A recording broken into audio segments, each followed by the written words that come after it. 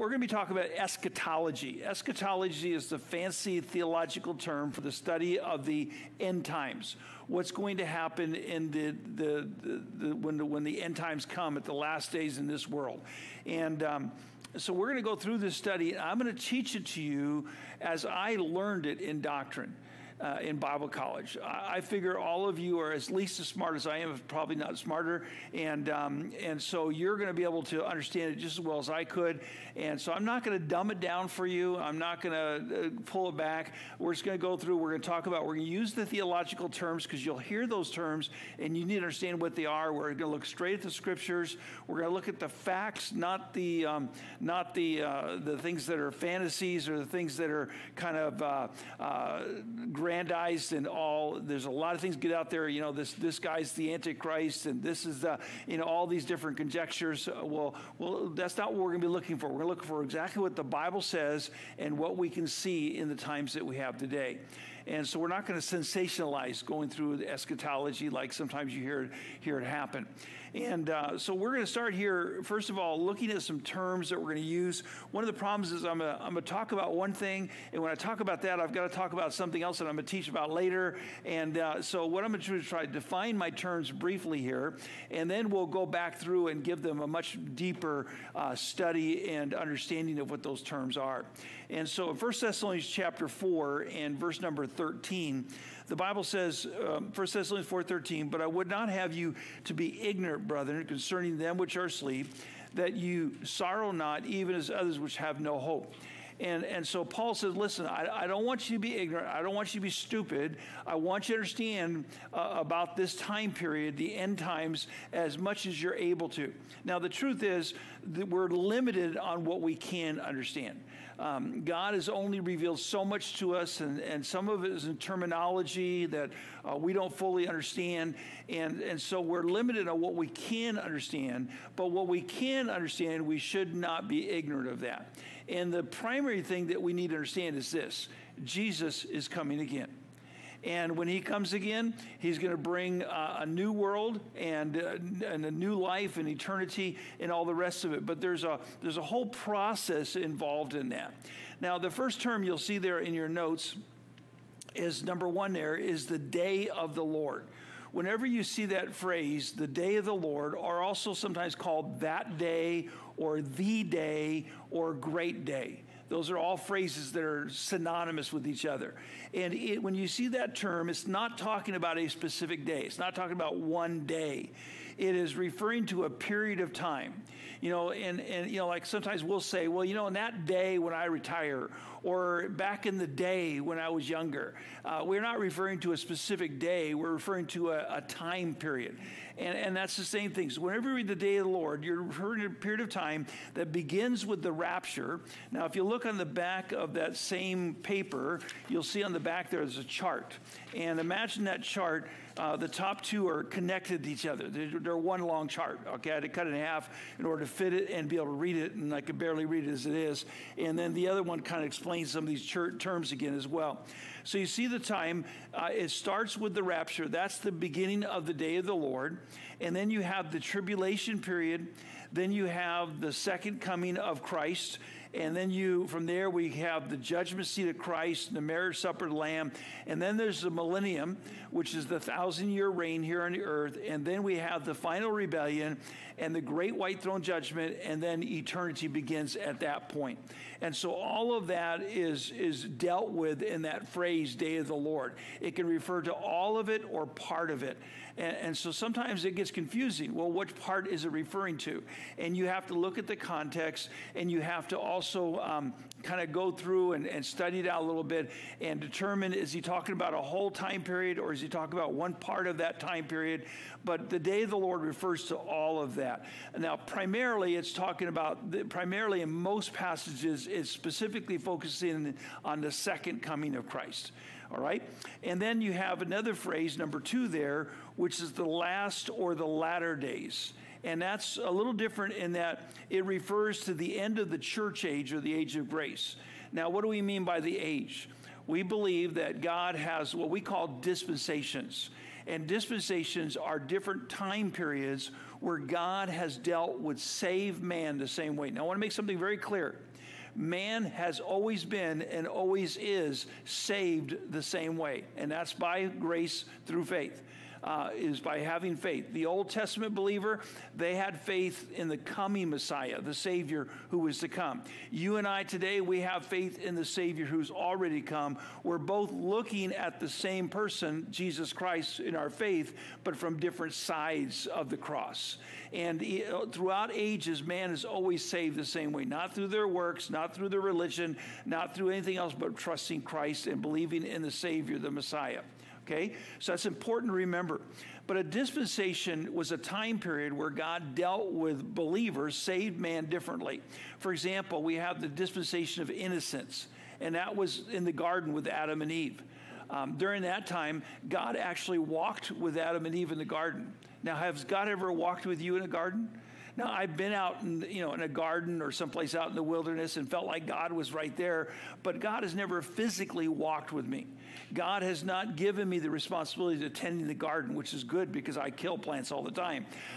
So that's not my relationship with God, is not based upon that dispensation. And their responsibility was to tend the garden and to not eat of the fruit of good and evil. And then you have the dispensation. There's a number of them I'm going to skip over, but you have the dispensation of the law.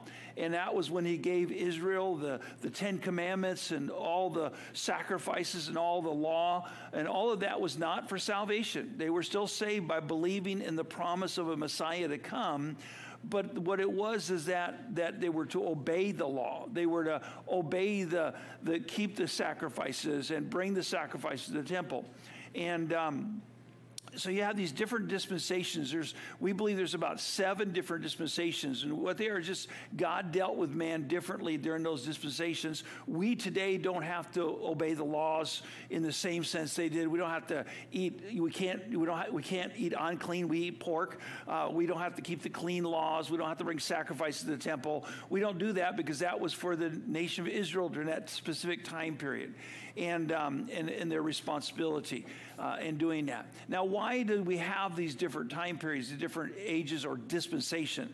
It's because what it is that God, when we stand before God, every mouth will be stopped. And so God basically works with men differently, but they never obey. In the garden, I mean, I've had people tell me, well, if God would just come down and I could see him face to face and talk to him, I'd obey him. Well, Adam and Eve did that. They had that, and they disobeyed. And then I've had other people say, well, why doesn't God just tell me what he wants me to do? Just give me a list of rules. Well, he did that in the Old Testament law, and they disobeyed. Now we're in the age of grace. And later on, we'll have the age of the millennial, the 1,000-year reign. The kingdom age is called. And during that time, it's going to be perfect. There's going to be nothing bad in the world. No sickness, no disease, no fighting, no famines. Nothing bad is going to happen. And I've had people say to me, well, if it was just a perfect world, I'd believe in God. Well, for 1,000 years, it's going to be a perfect world, and man is still going to rebel against God. And so God is just proving no matter what I do, it's not going to make a difference. And God's showing us that. And a part of it also is the growing up of mankind. I dealt with my children differently when they were children. When they're 2, 3, 4, 5 years old, you deal with them differently than when they turn teenagers. And then when they become young adults, you deal with them differently also. There's different ages in your relationship with your children. And God is just, as we as people grow up, God deals with us differently. And so just understanding that. And again, we go through a whole section on that in theology, and I'm not going to try to do that here. But the thing to understand is that the last or latter days, that's referring to the church age, which is right now. We're in the age of grace, or the church age. And that started at the cross, and it will end with the rapture. And so when you read the phrase latter days, that means after the age of grace is when that ends. Towards the end of the church age is referred to that. So it can be a little before the rapture, just before the rapture. So in the latter days, there's going to be more wars. In the latter days, these things are going to happen. These are signs that the end times are coming. And so it's really referring to that time period right before the rapture and maybe a little bit after that. Now, it can also refer to the last days of Israel just before the second coming. Remember, Israel and the church are two separate. They're not, the church is not the New Testament Israel. The Israel and the church are two separate. What God did at the end of the Old Testament, when the age of grace started, God kind of took Israel and he put them up on a shelf. And he says, I'll deal with you later. And he then began to, that was when the church age began, the Gentiles and Jewish believers and all. And then when the rapture happens, God's going to reach up there and take Israel off the shelf, and they're going to come back into the forefront. And they're going to be there up until right before the second coming. That's the latter days of Israel. That's when their time is coming to an end as well. And so that's what the latter days is referring to. And again, remember, we're going to come back and go into more detail on these, but I've got to kind of give you definitions so you can understand as we work through these. Number 3 is the rapture. Now, the rapture is not, the word rapture is not found in the Bible. You go from Genesis to Revelation, the word's not there. It's a theological term. It's one that we came up with this word to describe what is in the Bible. And what the rapture refers to, the word rapture comes from the Latin word meaning caught up. It's basically the translation of all believers from this world to new bodies as they are caught up to meet the Lord in the air right before the tribulation begins. Okay, now follow along here if you can. We're right now in the church age. What's going to happen next is the rapture. And when the rapture comes, Jesus is going to come in the air, but he's not going to come to the earth. He comes to the earth at the second coming, different time, later on. He's going to come in the air. The trump is going to sound. There's going to be a shout. And all of those who are, first of all, the dead shall rise first. Now, does anybody know why the dead rise first? Anybody? Because they have 6 feet further to go. Okay, that was a joke, by the way. All right, so the dead are going to rise first, and then we which are alive shall follow them. And that's going to be almost, in our side, it's going to be instantaneous. It's going to be so quick one after the other. We're not going to be able to see the difference. It's in the blink of the eye. Not even the blink of the eye. It's in kind of the flash of the eye. It's a quick thing that's going to happen. And all the believers are going to be raptured out of this world. You've probably seen that in movies or the books on the second coming that were very popular a while back. The people disappear and their clothes are left in a pile on the floor. You know, pilots and airplanes disappear and the airplane crashes and all the rest of that. And so that's all going to happen at the rapture. That's what the rapture is referring to, and going with that. Now, you'll hear sometimes people talk about a partial rapture, which is not true, okay? A partial rapture belief is that people believe only those saints who are worthy will be raptured. Everybody else will stay through the tribulation. So they say only the good people, the good Christians will get raptured. All the bad ones, they have to go through the tribulation. And that's not biblical. We'll look at that. There's other beliefs about the rapture, but we believe that all Christians, all believers, if you're saved, will be taken up in the rapture. Okay? Number 4 is the tribulation, or called the Great Tribulation. And that's 7 years of God's wrath and judgment on the earth during the rule of Antichrist. Now, if you've ever studied that, you know there's about 3.5 years where there's relative peace, but that's when the Antichrist is taking control of everything. And people are, will get the mark of the beast, and they'll, if they want to eat, they've got to go to the Antichrist government. They've got, that's where he takes control of everything. And then the last 3.5 years, there's going to be some tribulation during that first 3.5, but the last 3.5 is going to be terrible. You think things are bad in this world today, it's going to be like having earthquakes, famines, war, and tsunamis all at the same time. It's going to be a very, very destructive time on earth, and so we're talking about 7 years. Now, in that 7 years, there's the tribulation, there's 3 different basic beliefs. And again, we'll talk about what the right one is, what we believe the right one is, but there's what are called pre-tribulationists. Now, a pre-tribulationist is somebody that believes the rapture is going to take place before the 7-year period of tribulation. So when that 7 years begin, we as believers are going to be taken out before that 7 years starts. That's called a pre-tribulation rapture.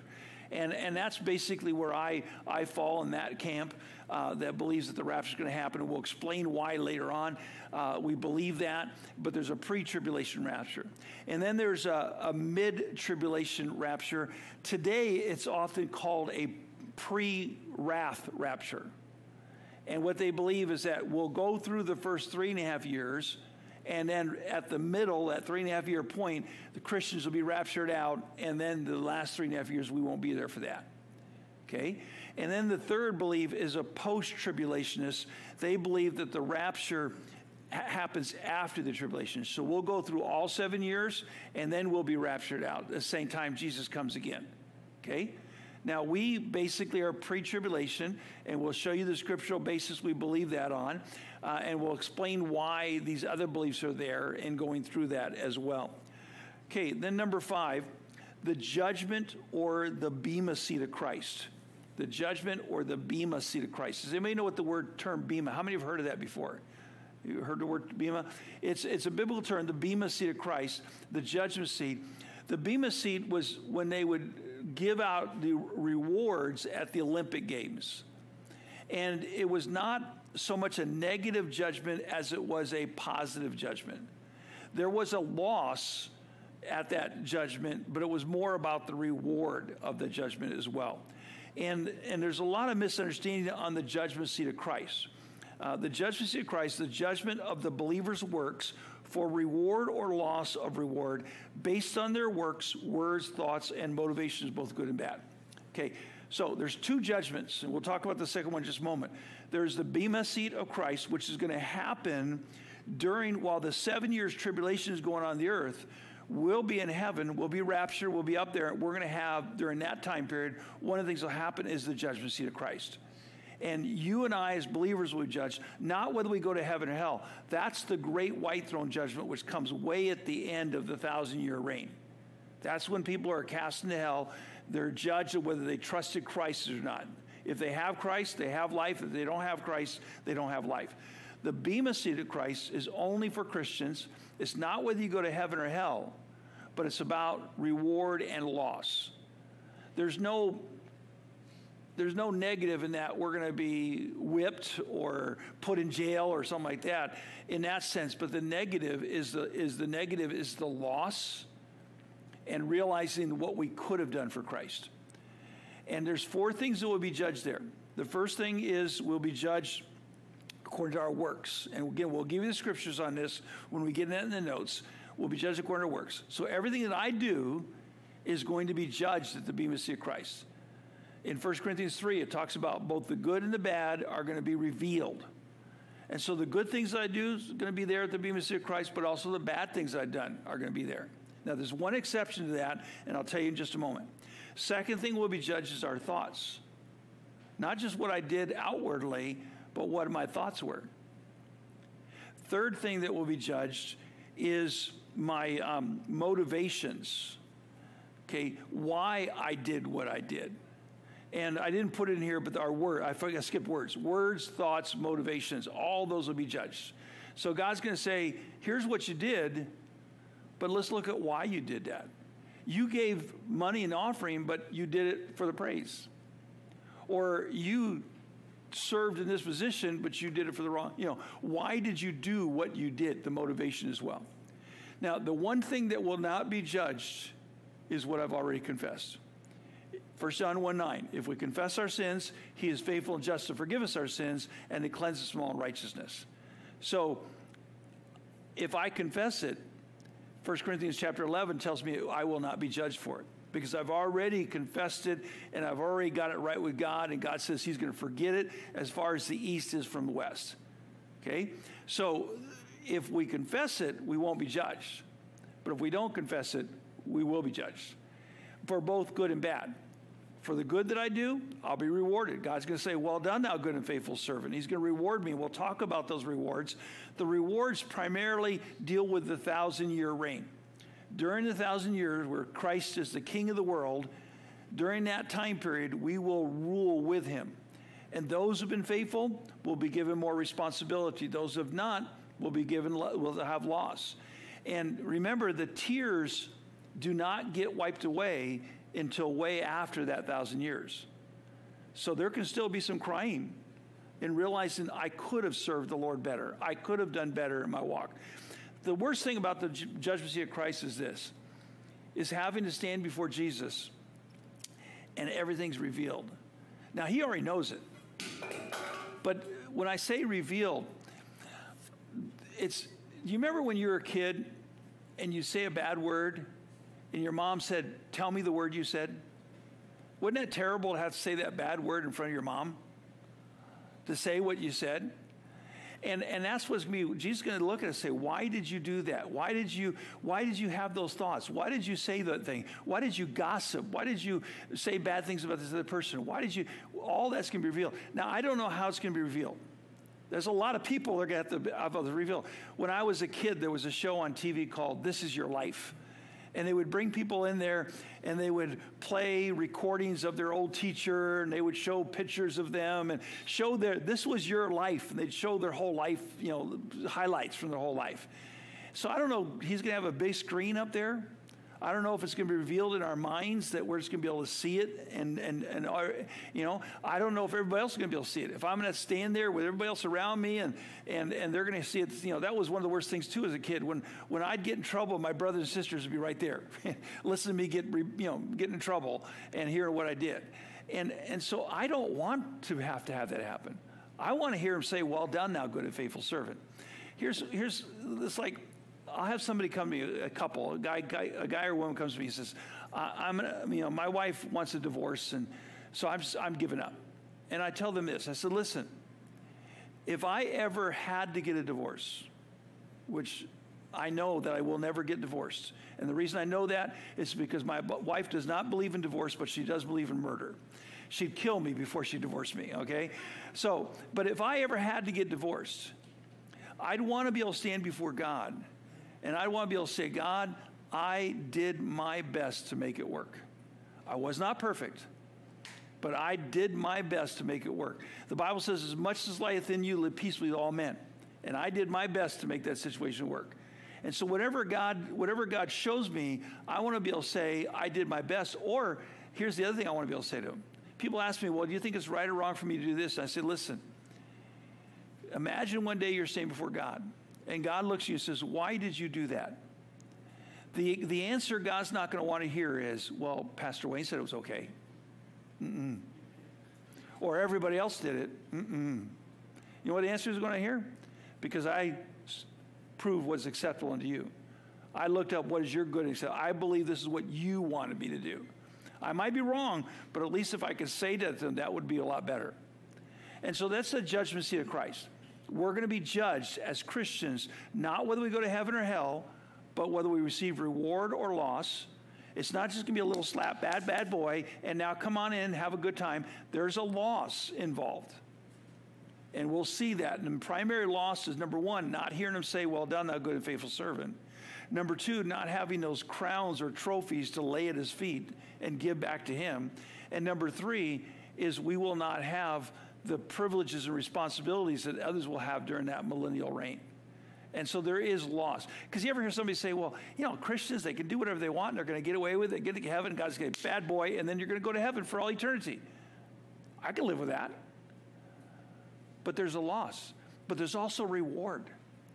And we ought to look forward to the judgment seat of Christ, because that's when we get to stand before him and say, God, I love you. And I tried to live my life based upon that. Okay.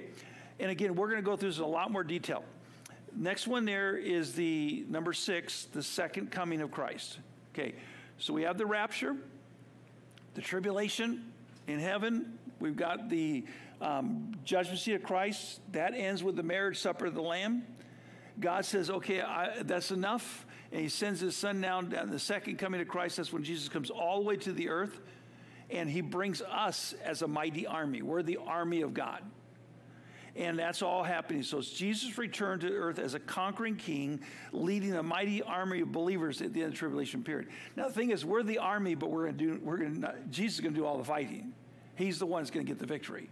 But we're going to be there with him. All right? That's the second coming of Christ. So rapture, second coming are two different things.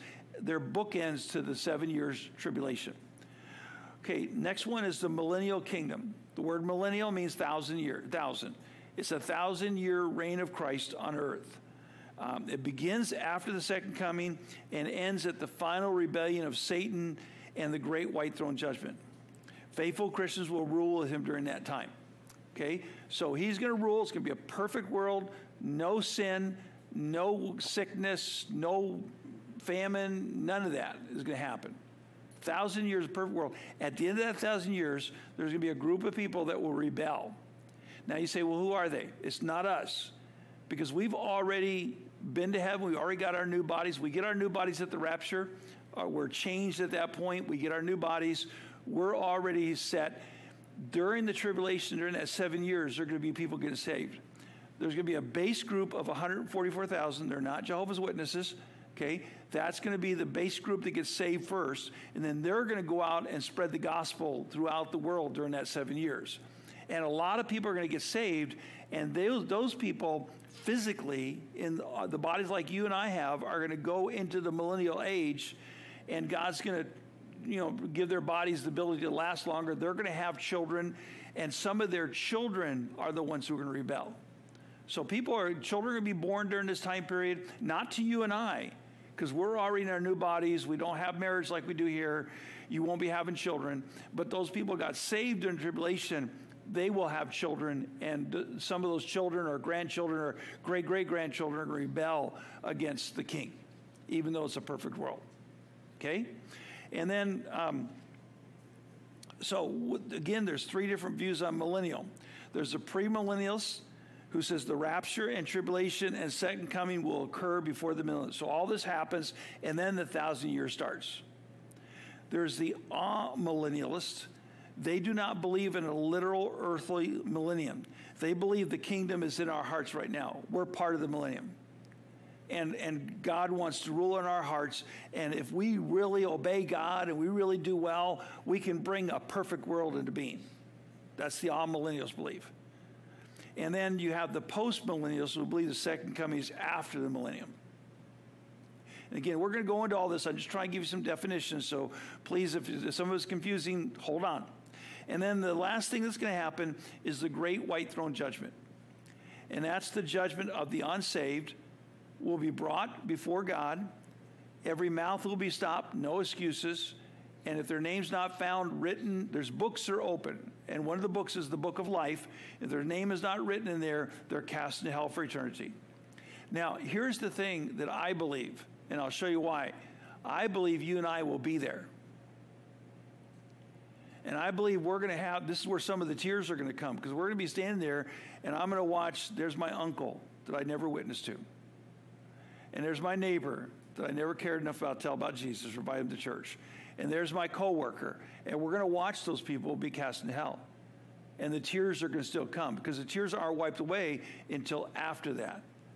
You see, we've got this kind of utopian idea that when we die, we're going to go to heaven. God's going to say, why didn't you live for me? Well, I don't know, Lord. I just didn't really feel like it. Well, okay, come on in. Have a great time. And we've got this, we will for eternity. After the great white throne judgment, eternity starts. All tears are wiped away. Everything is perfect. But there's 1,007 years where there could be a lot of tears and regrets and realizing how many failed opportunities we had. And that's important for us to realize. Does that make sense? So those are some definitions. And then the chart in the back kind of just charts it out for you. And it gives you some more definitions there in there as well. And you might want to go over this on your own. Now, what I'm going to do with this study we're having now with our Ephesians book, we would stop and ask questions and you would respond. That was very difficult for people watching online because a lot of silent type because they couldn't hear your questions. I had to repeat them out loud and everything. So in this class, as we do this now, I'm going to teach the lesson and then we will stop and let you ask questions at the end of the lesson.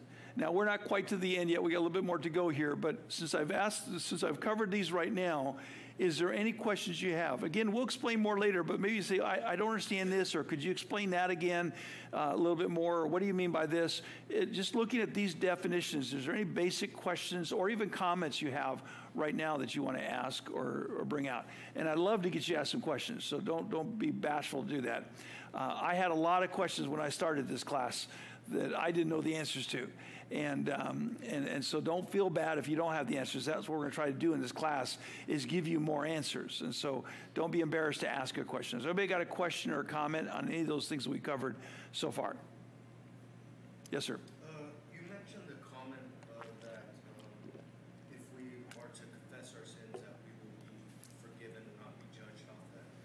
When you say confess our sins, do you mean like we specifically have to ask for forgiveness of a particular sin? Or like sometimes when I start off my prayer, I say, Lord, please forgive me my sins.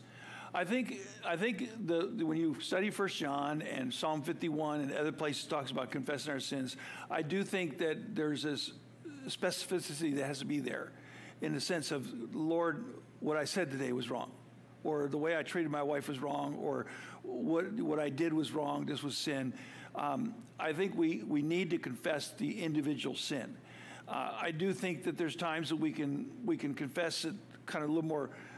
I mean, if I spent time confessing all my individual sins, I'd probably spend my whole day doing that, unfortunately.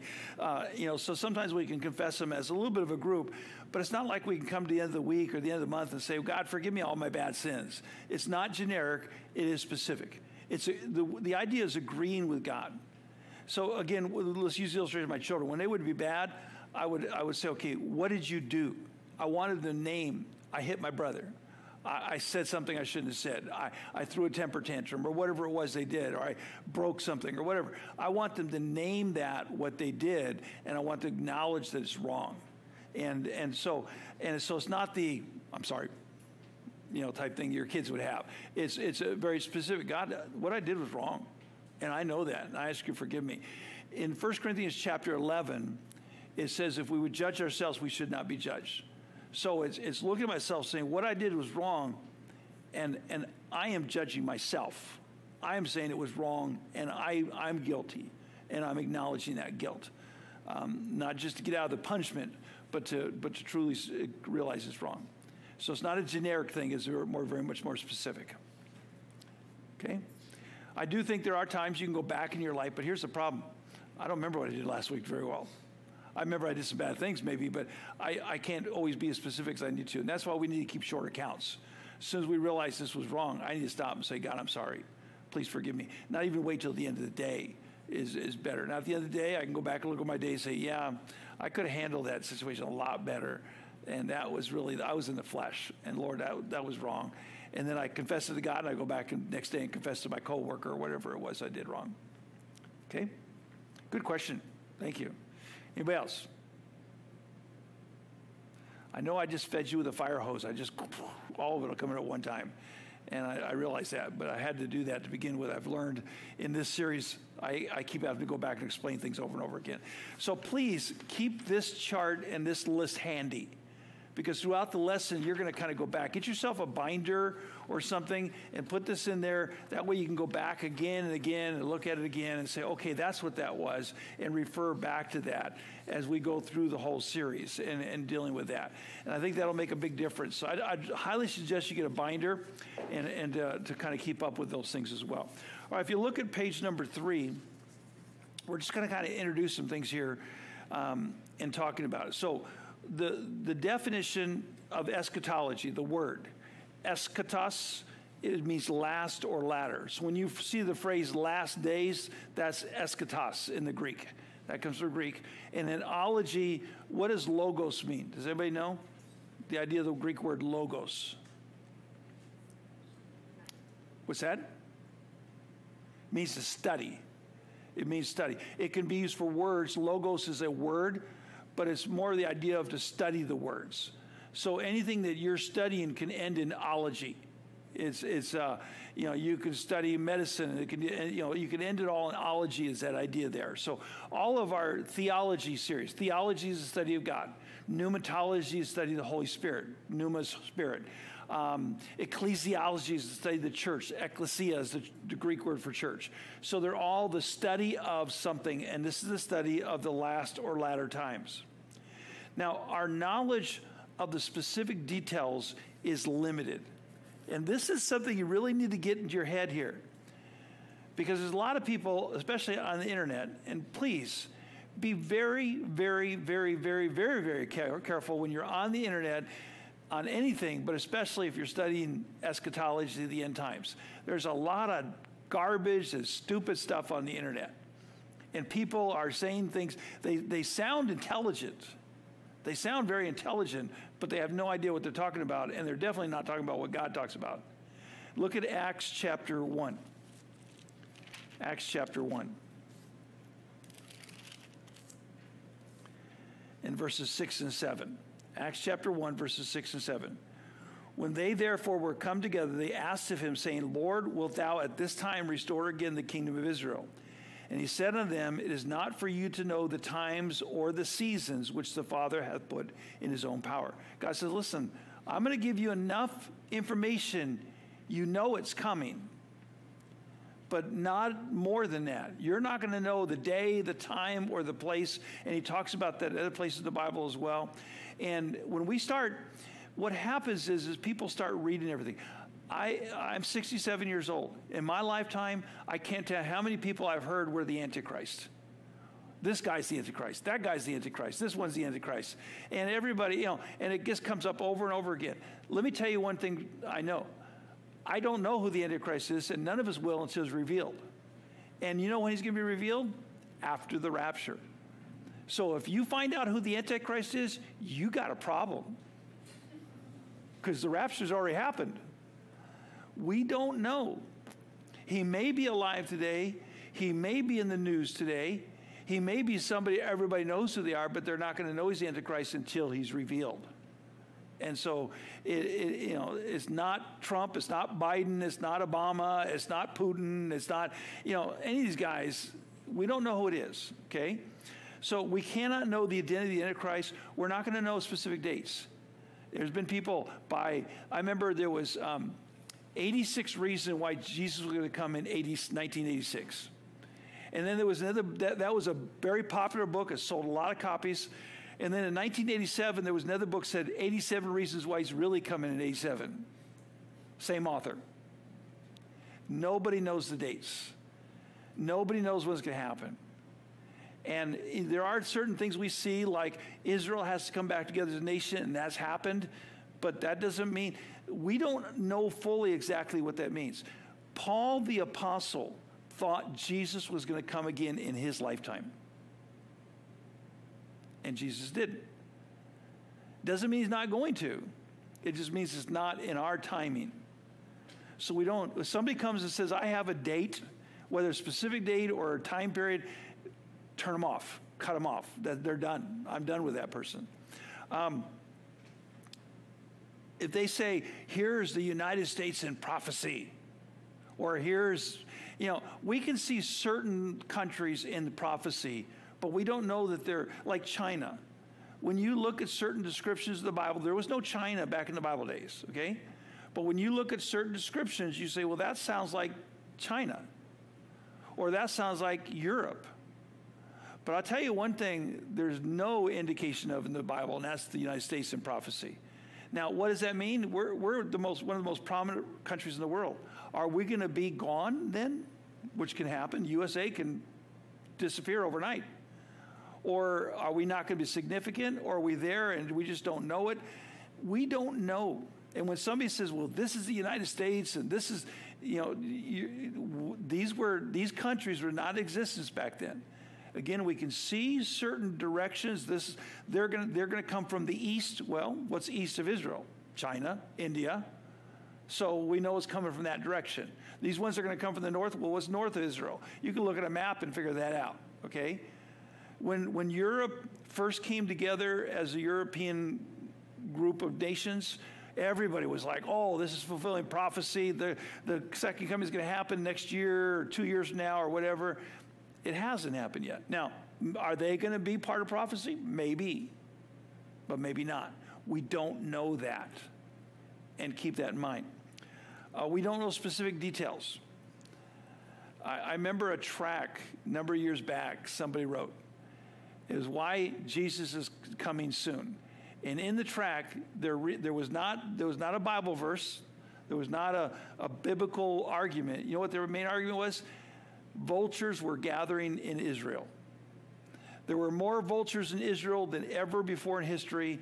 And so God was gathering all the vultures because the battle of Armageddon, so many people were going to die that the vultures were gathering there to eat all the dead bodies. And that was their argument. It was sensational, but it wasn't biblical. Now, are those interesting things? Yeah. The mark of the Antichrist. What is that going to be? The mark in your hand or the mark in your forehead? 100 years ago, we had, we thought, well, they're going to write it on your head. They're going to write it on your hand. Today, what do we think of when we think of the mark of the beast in your hand? Chip. Because they can do that now. When Social Security numbers first came out, there was a lot of people who said, that's the mark of the beast. And then when those scanning, how you scan your food in the store, when that barcode first came out, that's the mark of the beast. And people keep coming up with these things. Is it interesting? Yes, that they can put a little chip in you and identify who you are, and someday you're not going to need a credit card or anything. You just got to go up there. If you want to get food, scan your hand. Will the Antichrist use that? Perhaps. Or perhaps it'll be something we have no clue of today. We don't know. Some things are interesting. You go into Revelation and some of the prophecy in the Old Testament, you read about some of the descriptions. When they describe some of the things in there, one of them sounds just like a helicopter. Somebody back in that day had never seen a helicopter. That's how they would describe one. So are helicopters going to? Maybe, but maybe not. Maybe there's going to be a beast that looks like a helicopter, but it's not. I don't know, and you don't know, and the guy on the internet does not know. So be careful of sensationalism, okay? It's interesting. You watch the news every time, I'll watch the news. And my wife is right now teaching on end times in her ladies' Bible study class. And she's always bringing, hey, did you see this? You see that? And yeah, that's interesting. It is interesting. And we ought to pay attention to that. And I think the world is more and more coming. I think the pandemic was one of the ways that is preparation for the Antichrist. But is it the Antichrist? No. But is the way that the world's being prepared to accept that? Yeah. I mean, how is the world going to explain thousands and thousands and thousands of people just disappearing? It's going to be hard to explain.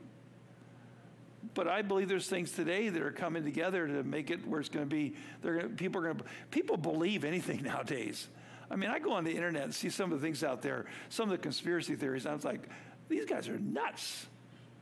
The QAnon and all the rest of that kind of stuff, they're nuts. But all of this is preparation for them to believe the lie of the Satan, the lie of the Antichrist.